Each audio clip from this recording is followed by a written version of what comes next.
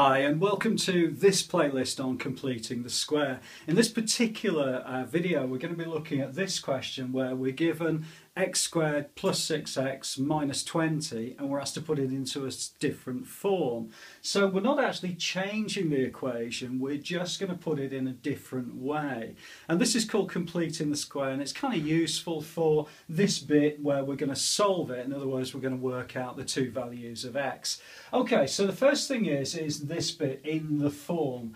Okay, so the easiest way of doing this is to take the first bit of the equation and I'm going to change it to x plus 3 and I'm going to square that. So what you actually need to do is to take this number 6 and half it. So if it's a plus 6, half it to plus 3. If it's a minus 8, half it to minus 4.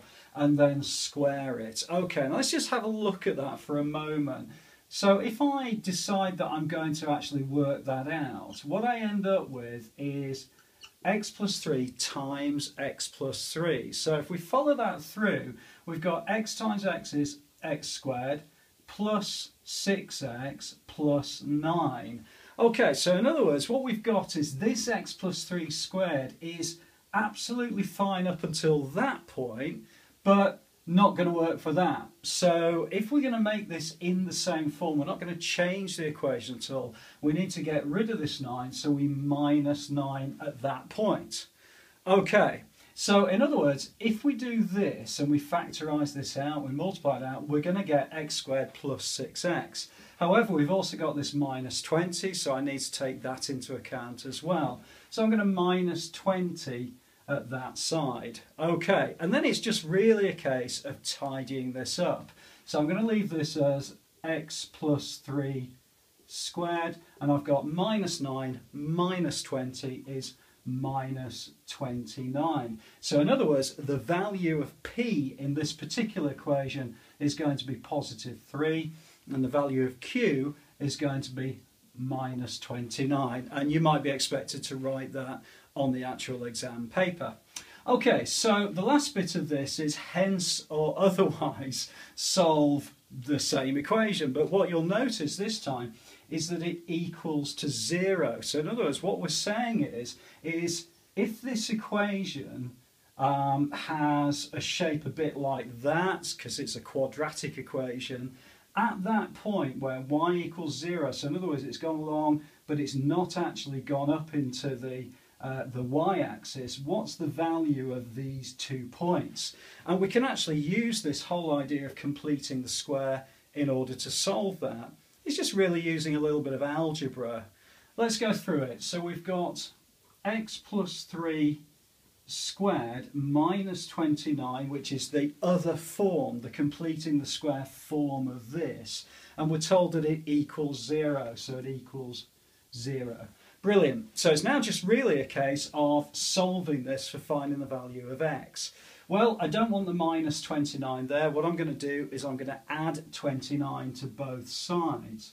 If I add 29 to both sides, it means this cancels out, and I get left with x plus 3 squared equals 29. Okay, if you're not sure about what I'm doing here, if you have a look at some of my videos on linear equations, that will help.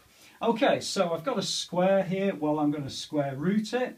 Again, both sides, because I don't want that square there. I'm just going to end up with x plus 3, and that equals the square root of 29. Okay, so you hopefully can see where this is going now, that the square root of 29, well, square roots tend to be plus or minus, because the square root, let's say, of 25 is plus 5 times plus 5, or it's minus 5 times minus 5. Okay, so this square root of 29 will be a plus or a minus. Okay, let's have a look at this x. We want to get x on its own. I'm going to minus 3 from both sides. So x equals minus 3 plus or minus the square root of 29. And that actually solves this particular question. So what we're saying is that there's 2 values of x. The first value of x, I'll have to write up here, the first value of x is equal to minus 3 plus the square root of 29. If you want to pop that in a calculator, very, very roughly, that's minus 3 plus, let's say this is 25, so minus 3 plus 5 is going to be plus 2, so it's roughly about that point there, very approximately plus 2, okay, and the other value is x equals minus 3 minus the square root of 29. So that's going to be minus 3 minus 5. Very roughly, it's going to be round about minus 8. So this point here will be about minus 8, and this point about plus 2. Very roughly. Okay, but obviously you'll get a more accurate value if you pop that into a calculator. Okay, so that's completing the square. There's quite a few other videos in this particular playlist. I hope it's been helpful to you. Please do add a comment below. I'll always come back to you, and I look forward to seeing you inside the next video.